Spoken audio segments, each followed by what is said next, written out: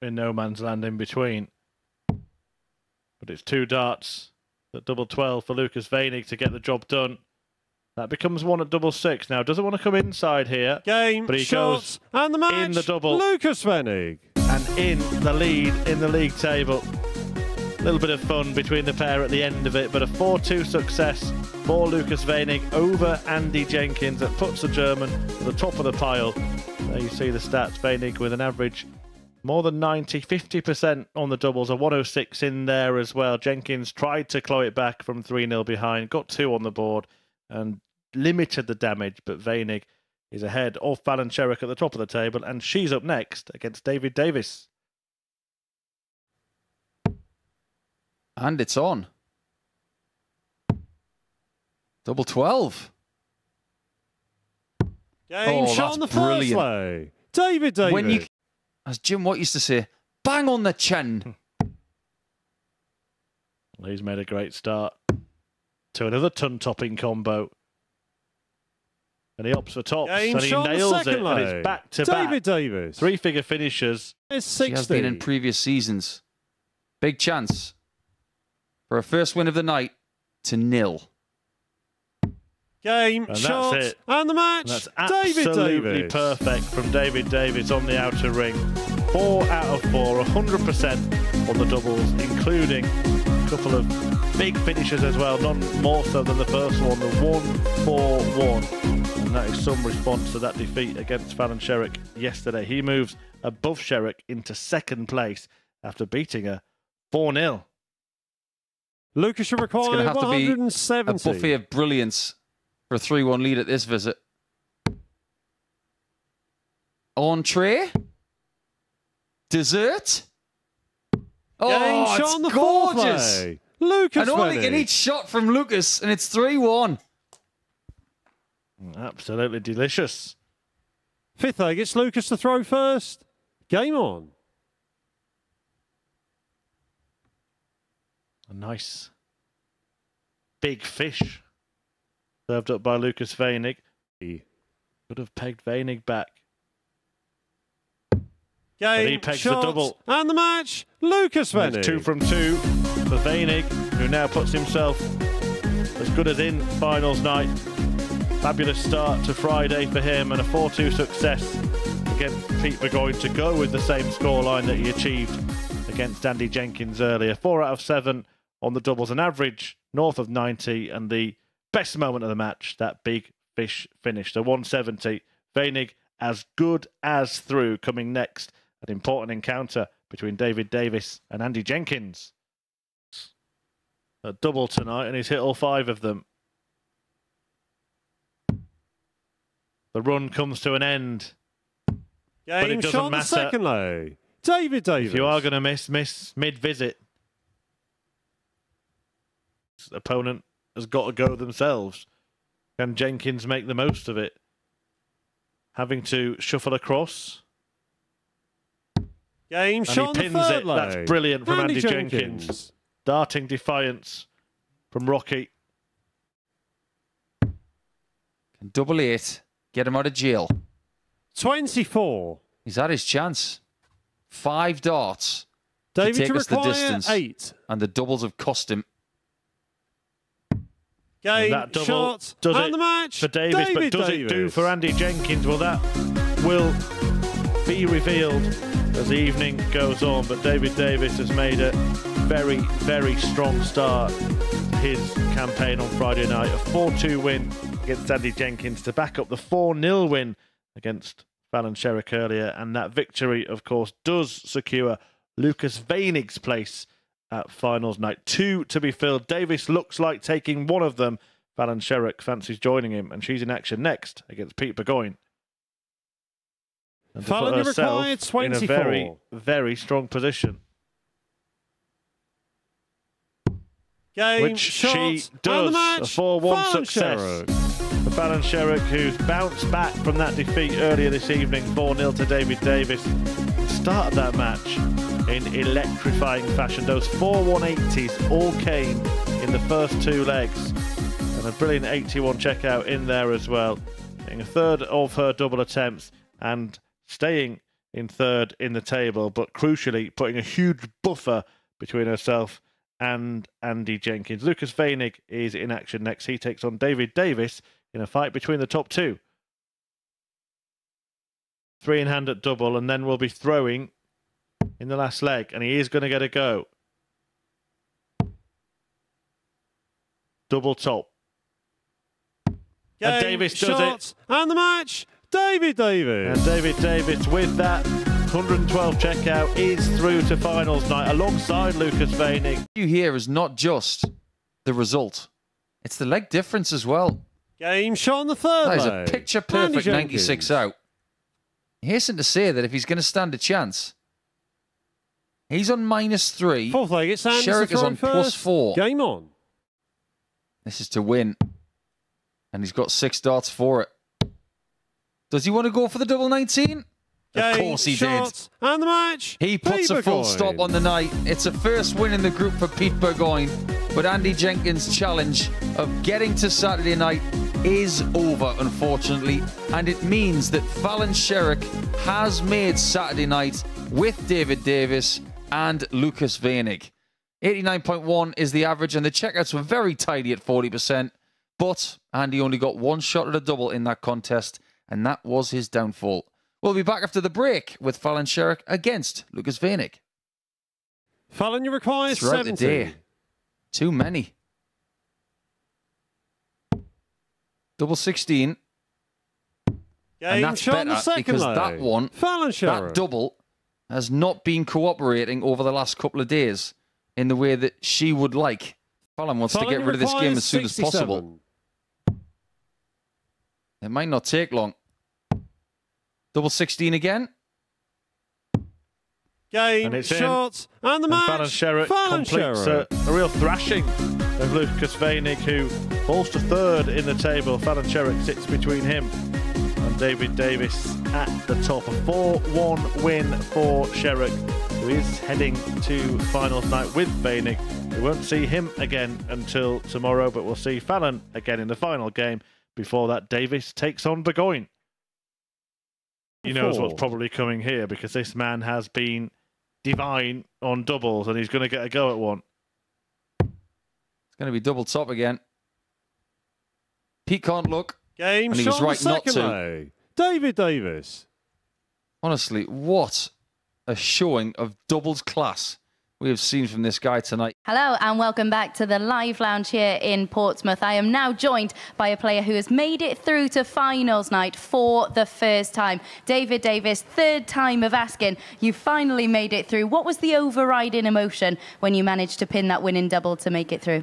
Especially against Luca as well. It was always a tough ask. So when it did go in, I didn't know, emotional, joy, cry. I don't know, everything was just like sort of like a monkey off my shoulder. I've done it now, so no, looking forward to it tomorrow. Yeah, and how were you feeling after Wednesday's session? Because it wasn't the first time that you've missed out on qualifying for finals night on legs difference. So how much did that start playing on your mind? Like I said on Monday, I quite like to play Thursday, Friday anyways, keep the hand-arm eye coordination in. So, but to lose on leg difference again, then I thought being in this group it could come down to leg difference again. So that was just chewing up at me, but no, I'm in now, so no, really happy. Yeah, and I spoke to you on Tuesday morning. You said you really needed to up the score, and you certainly did that. But at times in Group B, your finishing has been flawless. You must feel like everything's coming together at the right time.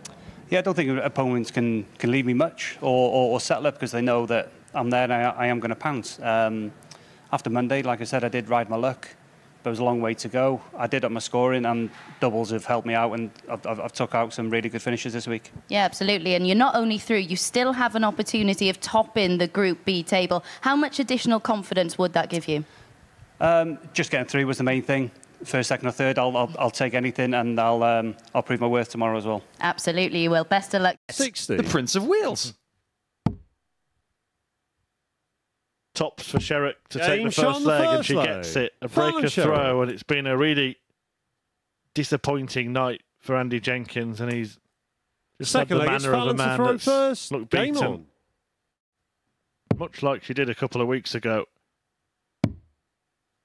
And that looks like a great guide. Game shot on the third expertly leg. executed by Fallon Sherrock. horror show for him. Fallon is flying. 180. The best may still be to come. A maximum to kick off what she hopes is the last 45. leg of the night. How about another one? Oh, it bounced off the barrel. 140. But still she finds 5 out of 6 placed perfectly in the treble 20. 180. Jenkins shows what he can do too. Just hasn't shown enough of it this evening. Fallon Sherrock has shown plenty, and what a way this could be to end the night. 145. Well, no 9-darter, but she could finish with a 10. And the performance of the group could be saved for the very last 44. match. Fallon, you require 36. It's Game, fabulous shots, and from the Fallon match, Sherrock, Fallon who Sherrock seals a 4-0 win with a 10-darter to defeat Andy Jenkins. An absolutely exceptional display to ensure that she does indeed win Group B, produces an average of 103.66 and sends out a message ahead of finals night where she will be along with David Davis and Lucas Weinig. Fallon Sherrock ending the night with a wonderful win. Yeah, rounding off that victory with a 10-dart leg. Fallon Sherrock just continues to do Fallon Sherrock things. Biggest average of the week. And the last qualifying game, best leg of the week as well. What a statement for everybody to see and to hear going into finals night. She might just be the favourite now. Yeah, and what a group it has been. Let's have a look at the results. It started with a 4-2 victory for Lucas Weinig over Andy Jenkins. David Davis, that victory over Fallon Sherrock, it felt significant at the time. It was, but not quite as significant as that win for David over Andy Jenkins in his next match. Definitely. That fourth game of the night, it did tell us how the story would be told. We knew that certain people were going to be in a comfortable position based on that fixture. But I think David Davis coming through that one, that really did set him on the right path. Yeah, things were so finely poised at that point. Also have to point out, because Davis mentioned it in the interview that we did a little while ago, he said, players just can't leave me on anything. He took out a superb 112 to get over the line against Weinig, but it just shows how confident he is. Yeah, I like the confidence that he's got. It really comes through when he's talking. He seems like a man of few words, and when he does talk, he's telling you, I feel confident, and everybody's got to take note of that. You do not want to leave him on anything because he's hit some of the biggest shots possible. Absolutely. Lucas Weinig as well, reeling in the big fish as well this evening. That was really superb from him. And great to hear from him as well, where he said, I'm not telling you what I need to improve. I'm keeping that to myself. That is such a German thing to do. It's almost as if he's got a penalty shootout mentality, but he's not going to tell you his tactics. And I like that about him. He's a lovable guy. He's always smiling, always joking. And when you put him on the hockey, he's a very different animal. He maybe has got some secret weapons, but he's not going to tell you what they are. Absolutely. Right then, before we look ahead and preview tomorrow night, let's hear from Fallon Sherrock now. She's talking to Chris Murphy. Fallon, congratulations through to finals night once again. Just sum up how you feel about how you've played this week. Yeah, no, I'm quite happy how I played. You know, there's a bit more consistency a little bit. And obviously I'm pulling out some really good legs at the moment when I'm needing it at the end of games. And that's what I've been looking for the past couple of months. So now it's coming into play. I'm quite excited. And none better than the very last leg of the night as well, 10-darter. Yeah, I was like, right, hit this because this is a really good leg. Don't miss it. And I was like, right, really, really focus. Beat the 12-darter that you had the other night. Last 3 times you've been in Group B, you've won it every time. It just seems to suit you, doesn't it, playing these late nights? Yeah, no, I definitely prefer playing in this group because of the late nights and stuff like that. Obviously, when I'd done the week, it was really hard getting up and, playing from the mornings and stuff. So, yeah, I just prefer the night because, then you can wake up, you can prepare right, you can have something to eat before you come. And when you're in the mornings and stuff, it's hard to kind of get up, have breakfast and then kind of prepare by 10 o'clock start? Yeah, and finals night, Were you kicking yourself a little bit after last time when you're hoping to put it right tomorrow? Yeah, no, I was a little bit because I felt like I was overthinking because I felt like I played well. The averages, I was happy with the averages, but then when it come to the crucial bits, I just weren't closing the games out. So obviously I've come away from it, come back, and I was like, right, okay, next time you come to finals night, hopefully, I've made it through now. If I need like one leg and stuff, where I've put the work in now, hopefully I can get that one leg and get further and, maybe try and get further than I have. Well, we'll hope you do, and we'll see you tomorrow. Well done.